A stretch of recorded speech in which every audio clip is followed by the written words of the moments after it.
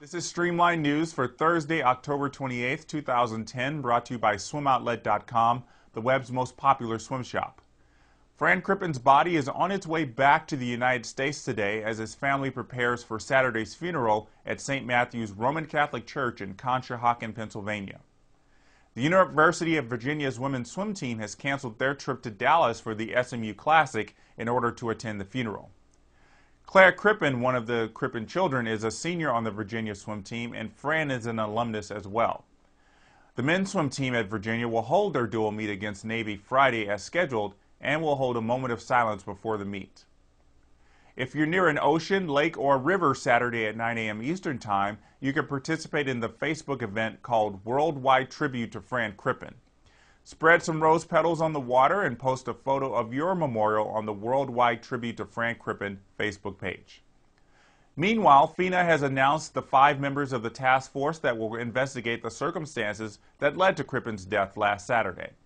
One member will be a part of an international life-saving organization. One will be an expert in cardiology and sports medicine with an emphasis on sudden deaths.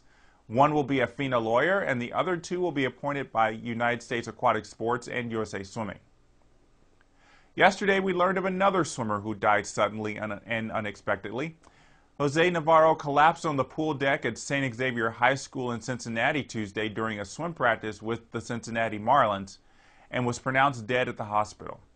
Navarro was celebrating his 18th birthday on Tuesday and had just finished his high school career as a water polo player for Sycamore High School and was preparing for the high school swim season. The cause of death has not yet been released, and he will be laid to rest Saturday morning in Cincinnati. Swimming Canada has released the list of swimmers attending the Short Course World Championships in Dubai, and our neighbors to the north will be going without Brenton Hayden, who told the media after the Commonwealth Games that he elected to begin preparations for next year's Long Course World Championships. Ryan Cochran, the fastest distance swimmer in the pool this year, also is not attending.